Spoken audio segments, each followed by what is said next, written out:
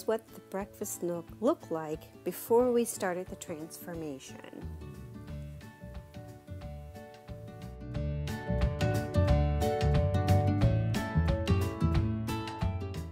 I removed the tablecloth from the table, and what was revealed underneath was a table that was in great condition.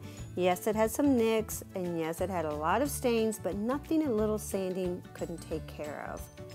And here are my tools: some gloves, some t-shirts, and stain. But my favorite thing is polyurethane.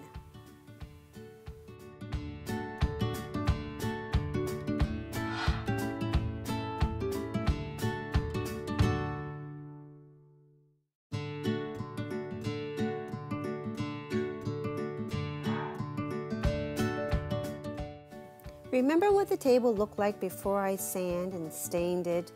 Well, it turned out really great, because here's the after. Polyurethane, stained and looking like a brand new table. I'm so happy. We painted the walls a bright sunny yellow color. Did a few patchworks on the walls. After we did the table and painted the benches white, we did the trim in white also. We did the outside of the sunny nook a light gray color, and let me tell you, the after nook is sunny and bright.